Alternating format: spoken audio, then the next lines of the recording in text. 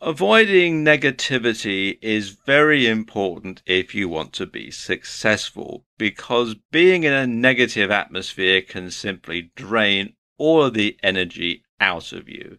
And especially being around negative people can be absolutely soul destroying. Here in the UK, there's a comedian called Harry Enfield, and he does lots of different characters. And one of them is this guy who's incredibly negative and finds fault with everything and corrects everybody. And he has this sort of irritating little nasally voice, and he goes, "You don't want to do it like that," all the time. And whenever somebody does something, "Oh, you don't want to do it like that, you want to do it like this." And he does this over and over and over again.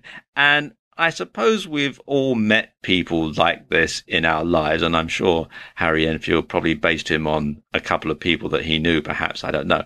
But we've all met people like this, and they're just the sort of people that you have a strong urge to hit repeatedly with something heavy and blunt.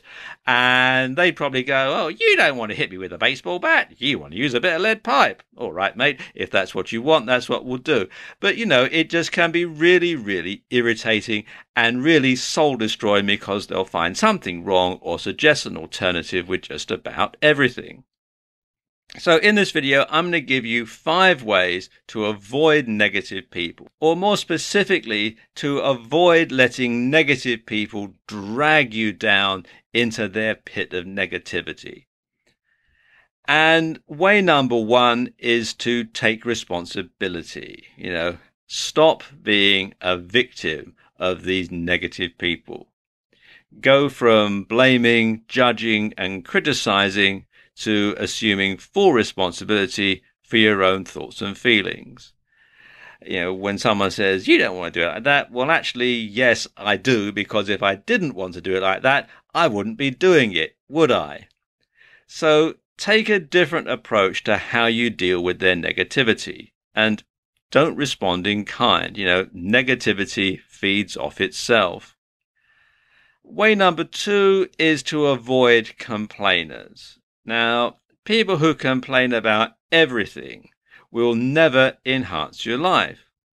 They're not looking for solutions. They just want to do nothing and moan. In fact, if you offer a solution, they'll find something wrong with it. And if you point out an obvious solution, they won't thank you, because they actually enjoy being negative. So only deal with them if you absolutely have to.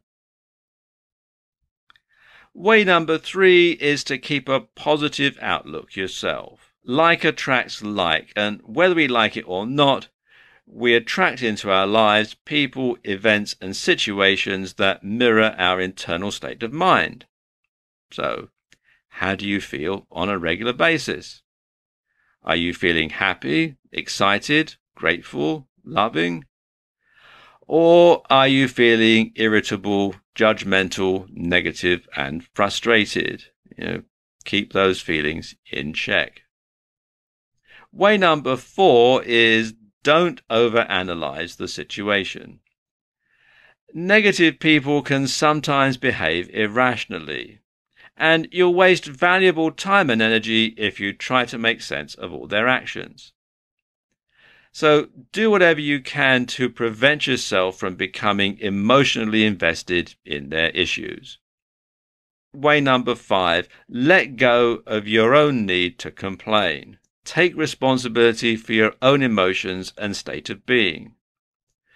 Don't go around complaining about how much other people's negativity is affecting you, because this will only create more negativity. Assume responsibility for your own thoughts and feelings, and see what you can do to feel better, what you can do to change the current situation by changing your lenses, by changing your attitude, and by changing the way that you look at things. Finally, stop listening to that irrational voice in your own head that's constantly doing you down and telling you what you can't do. When you start taking a more positive attitude, you'll find that your life and mood will improve by the same proportions.